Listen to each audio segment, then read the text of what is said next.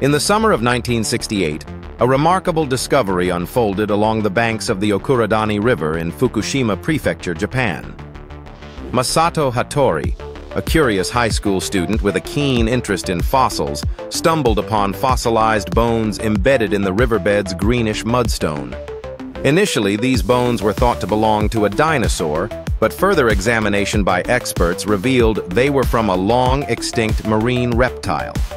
Subsequent excavations uncovered an astonishingly complete skeleton, featuring a long neck, paddle-like limbs, and a streamlined body, characteristics identifying the creature as a plesiosaur. This new genus was named Futabasaurus suzuki, honoring the Futaba Group geological formation where it was found, and Professor Tamio Suzuki, who led the research team. This discovery was historic. Futabasaurus became the first plesiosaur genus described from Japan, providing scientists with a rare glimpse into marine life from the Late Cretaceous period, approximately 85 million years ago.